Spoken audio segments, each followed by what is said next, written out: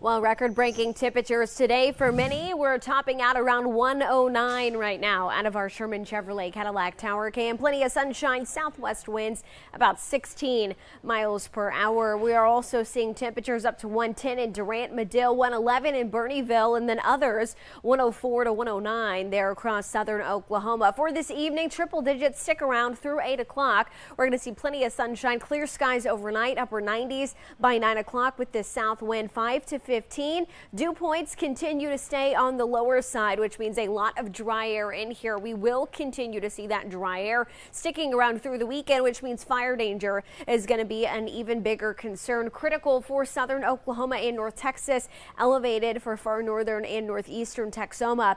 Burn bans remain Fannin, Grayson, Cook, Montague counties. High pressure staying in overhead, and rain chances going to stay out to the west heading into next week. Slim to none chances for us. We'll talk more about it coming up tonight.